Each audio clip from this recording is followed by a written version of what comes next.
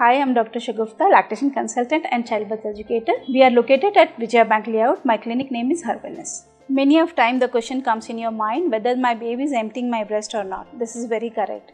As you know rightly, if the baby is not emptying your breast, the production will not increase because the breast milk production, it works on demand and supply. If your breast getting empty regularly, next time there will be more production. If the breast is not emptying properly, the production will not increase with next feeding.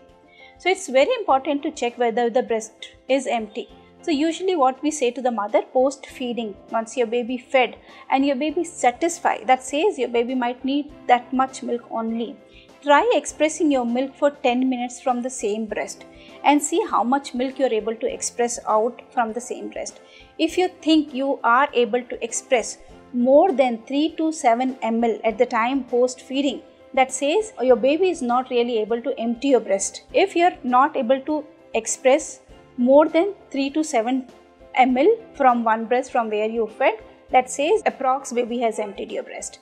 But if you can see post feeding, if you are able to express milk out 10 to 20 ml and more, that says the baby have not really effectively transfers milk out. So this is a one thing you should be able to check. Why I am saying 3 ml to 10 ml is common, because there is a possibility baby might take little here and there. So 10 ml is safe. This is not considered as baby has not emptied. But beyond regularly, you are able to express 10-15 ml more, that says your baby is not emptying properly or you have more supply than your baby need.